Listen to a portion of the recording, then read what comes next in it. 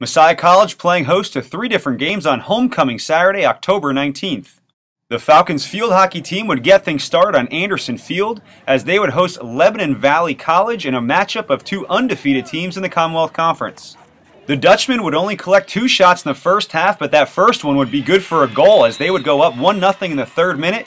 Messiah would have to wait to the 41st minute when Mariah Pouts puts in the equalizer. And then just 2 minutes later, Pouts would again get into the circle, but would lose the ball. Brooks Sands would run onto the shot to put the Falcons up 2-1 as they would go on to win 2-1 over the Dutchmen, moving to 5-0 in the Commonwealth.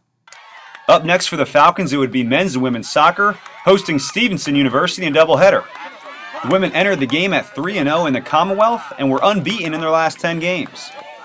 In the 22nd minute, Macaulay Soto would get a cross from Emily Schneider to put the Falcons up 1-0. Allie Rogers would follow soon after as the Falcons would go up 2-0 in the first half. They would outshoot the Mustangs 11-0 before the intermission. That was Rogers' first goal on the season.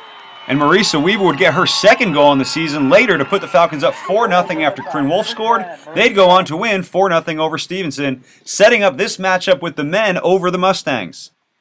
The men, like the women, also 3-0 in the Commonwealth, looking to move to 4-0. And early in the going, Josh Wood would put the Falcons up 1-0 with his 13th goal of the season, setting off a celebration from the almost 4,000 fans in attendance for this homecoming day.